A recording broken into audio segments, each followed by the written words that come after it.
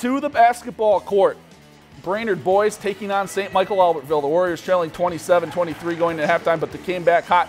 Joey Sauer sinks the three to bring back Brainerd's momentum.